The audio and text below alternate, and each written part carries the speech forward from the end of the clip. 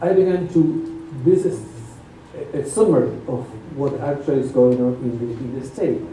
And as you can see here, the importance of the Rio Colorado is tremendous, particularly in the fastest growing region. 87%, almost 90% of the water that is being used in this moment in the fastest growing region, which is the Tijuana-Ensenada corridor, comes from the Colorado River. Only 12% is from local aquifers, which means that any major climate change, the consequences will be limited. But if something happens to the Colorado River, by any chance there is a problem there, then the population of Baja will have a problem. Baja will definitely react in desperation. There is an international treaty that in 1944 it was signed, and at the time many details were put into that treaty, and specifically the volumes are very precise.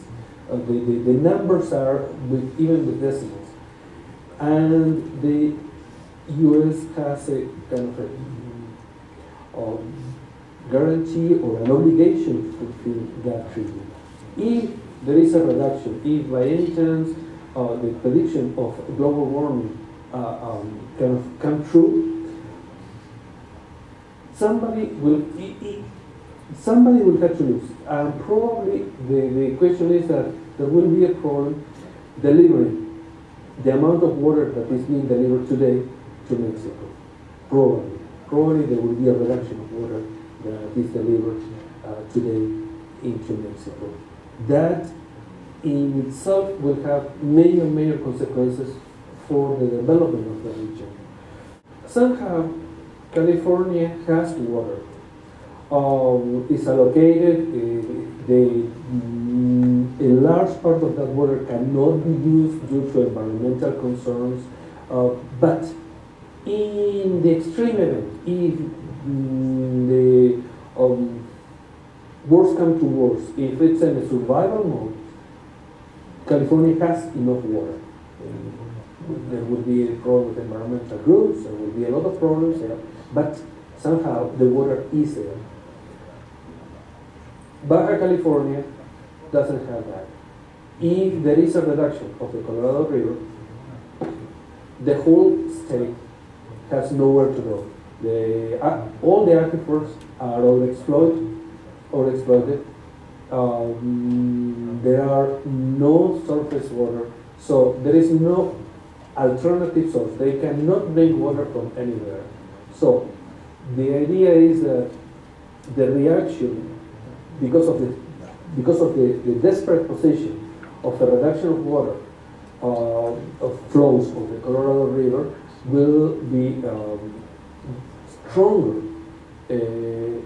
Of all the states, the strongest of all reaction will be probably Mexico, because of the very heavy dependency of that particular source.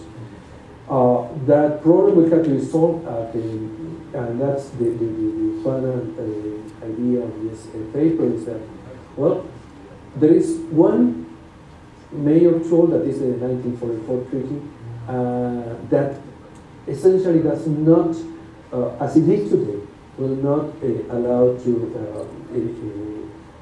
change or negotiation of those volumes. So it will have to renegotiate, it will have to rebound. But that will be at a diplomatic level, and that solution will be between Mexico City and Washington. However, the solution for growth will be local. In other words, that is very unlikely that the problem will be solved in those capitals. Baja California and California have very strong ties. There are many projects, there are many things that are going at the grassroots level.